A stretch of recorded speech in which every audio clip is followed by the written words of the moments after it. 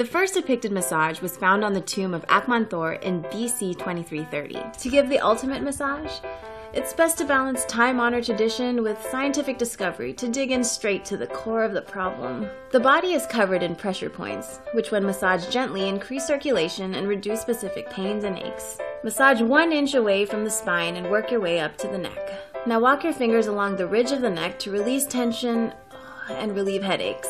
Trigger pains are small, localized cramps of the muscle, often referred to as knots.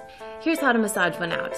Massage with force, using your elbow, knee, or the palm of your hand to push on the area. Massage the muscle in one direction, and keep the session short, 12 to 20 strokes.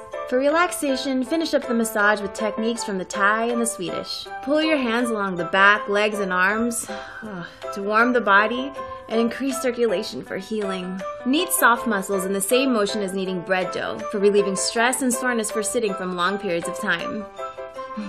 I love my job.